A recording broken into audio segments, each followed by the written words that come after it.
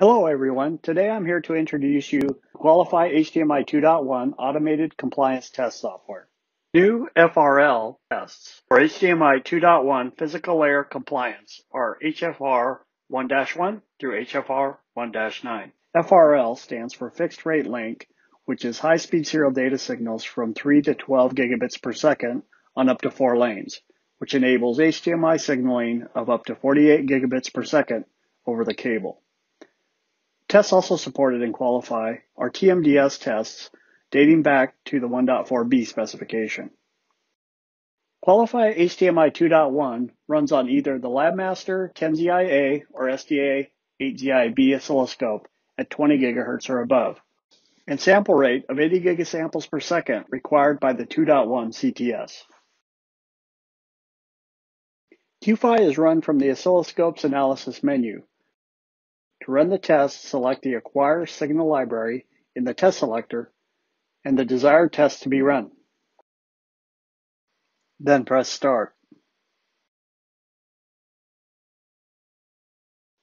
Connect the test setup by following the connection diagram.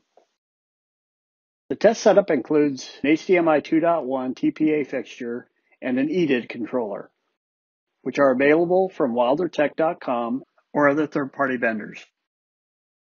If using a LabMaster configuration with 8 channels, then all FRL and TMDS signal-ended and differential tests can be run with a single setup with no user intervention, which significantly reduces test time and user-related errors.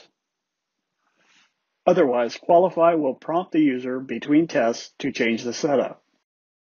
Press OK to run the tests.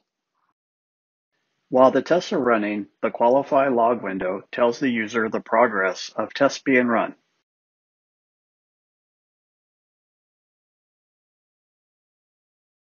Multi-lane analysis is used to reduce test time and display eye diagrams for all 4 FRL lanes at the same time. After all tests are complete, a compliance report is generated, including pass-fail results and screen captures from the tests. This concludes my introduction to QPHY-HDMI 2.1 automated compliance test software.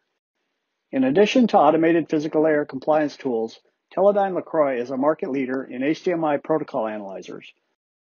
For more information on QPHY-HDMI 2.1 test software, click on the link above or visit us at teledynelecroy.com/serial data/video.